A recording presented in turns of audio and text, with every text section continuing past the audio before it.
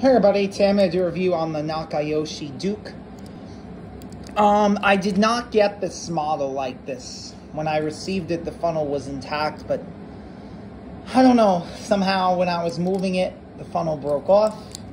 I do have it. I'm hoping I can maybe fix it one day. But otherwise, Duke is a good model. He's from, I think, 2002.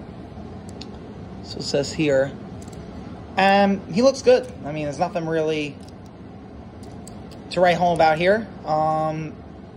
He's not bad looking. He's not a bad model at all. He's brown. I think he's one of my favorite Nakayoshis. As for price, you can get Duke for around 15, 20 bucks. He does go for a little bit more than some of the other Nakayoshi models I've seen.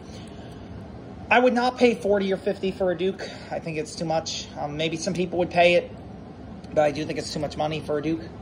That's just my opinion. Don't quote me on that one, though.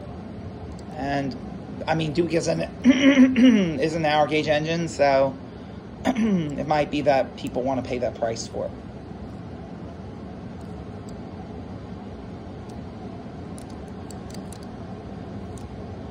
Alright guys, so that's the Nakayoshi Duke.